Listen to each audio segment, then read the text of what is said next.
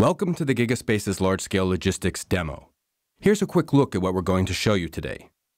We'll demonstrate a package management application and show how data is loaded into the cluster, how it tracks package movement, how package delivery is calculated and recalculated in case of delay, and how the application scales to maintain high performance.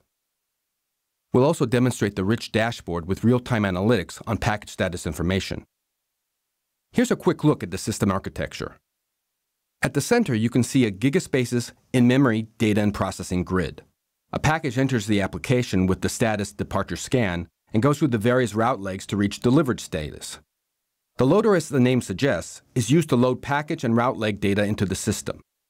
The simulator simulates package movement by moving along the route leg from origin to destination by changing the status, and also randomly simulates delays. The route leg monitor monitors the route legs and updates the package status and the analytics. It also has the business logic to recalculate the expected delivery dates for packages in a delayed route leg. The package monitor receives proactive notifications on any delayed events in the system. Finally, the dashboard UI is a client that runs analytics queries in the grid. This is the logistics demo of a real-time package management application running on EC2, where we have 12 Linux machines and another Windows machine for the management UI. What you're seeing is the web UI pointing to the cluster. The app is not yet deployed, so you don't see anything in the application stack. I'll deploy the app now. It can take a moment. As it deploys, let's walk through the client UI. This is a rich client UI running out of the Windows box. You'll notice that the logistics demo app appears in the UI. In just a moment, you'll see the actual space partitions as well. So here you can see that all 24 out of the 24 partitions have been deployed. It successfully finished deploying.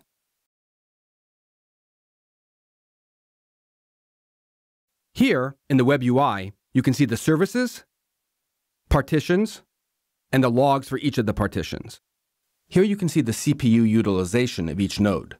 And right now, there are no objects in the space, so the number of objects is 0. Each of these boxes represents a machine on the EC2 cluster.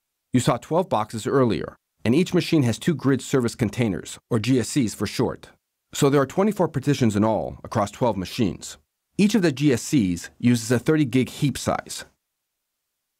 Right now, the space browser shows no objects because I have yet to load the mission data. So there are route legs and package statistics. Let's clear the screen. I'm just about to run the initial load. Using a distributed task, the loader populates the cluster with close to 200 million objects. Out of this, 192 million are packages, and about 2.4 million are route legs. There are multiple packages within a route leg.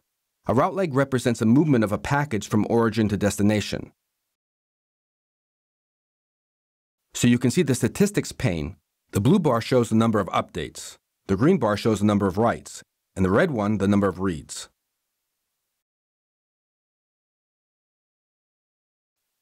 So you can see that the load goes all the way up to over 1 million objects. And in the Space Browser tab, you can see that there are over 76 million objects already loaded, and they are still loading.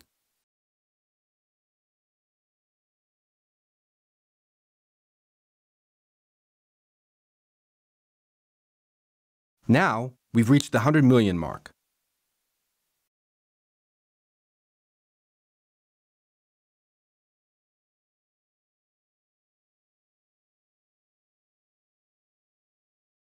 Okay, so the load is done. 192 million objects and 2.4 million route legs have been loaded. The average rate was 380,000 transactions per second across the cluster.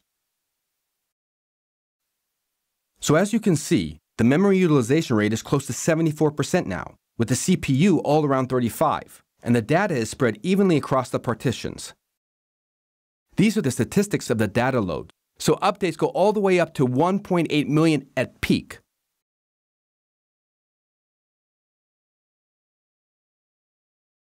And then the utilization tab. So I'm going to show you the dashboard with real-time package statistics. This UI is showing real-time analytics on where the packages are, or the summary statistics across the country, across each region, and within a region you can see the actual packages per state with different statuses. For example, here you can see the arrive count, departure count, etc. And you can see the global area showing it per region.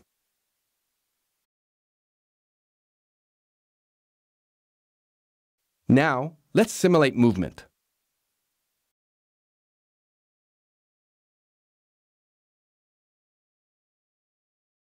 So this is a delay monitor. This is a listener waiting for any delayed objects. And here, on the top, I'm running the simulator, which makes the packages move along the route legs.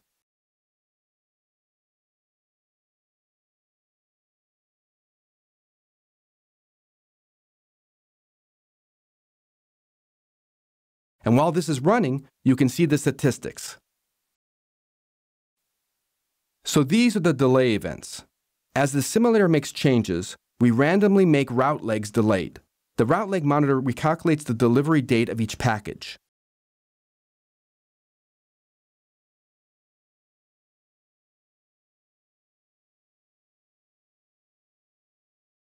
And if the delayed route leg happens to be the last route leg for the package becomes delayed, and it recalculates a revised delivery date.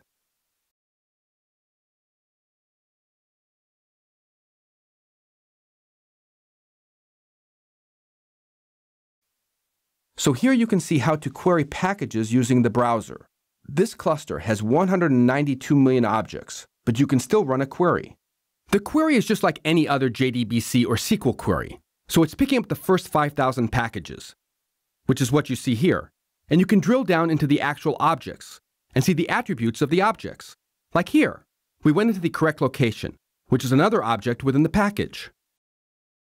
So if you look at the dashboard, the memory across the cluster is about 75%, and 600 giga was utilized.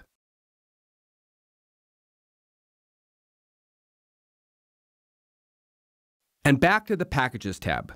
This UI is actually querying the space every second and refreshing the statuses every second.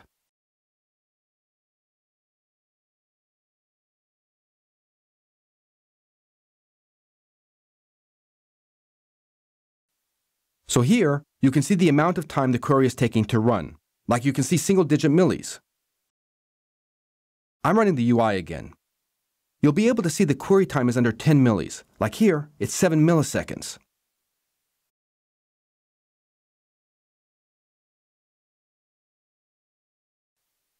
So here, the bottom window is the package delay monitor, and it's receiving the delay events. So if something happens that causes a package delay, and you need to send an email to the customer, that is something you can build like this.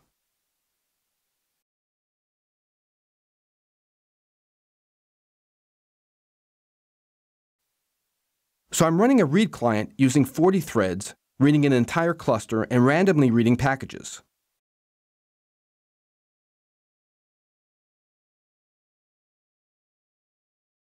So you can see it's doing up to 14K per second.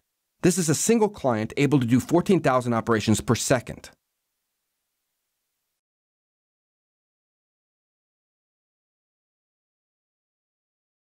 Now, let's increase the number of threads. I'm bumping up the threads to 80.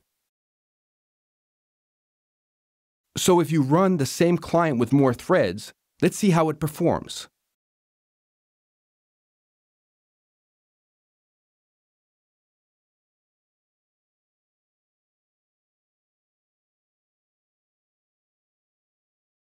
So the peak rate is going up to 25. Very shortly, you'll see it go even higher, to 28K and more.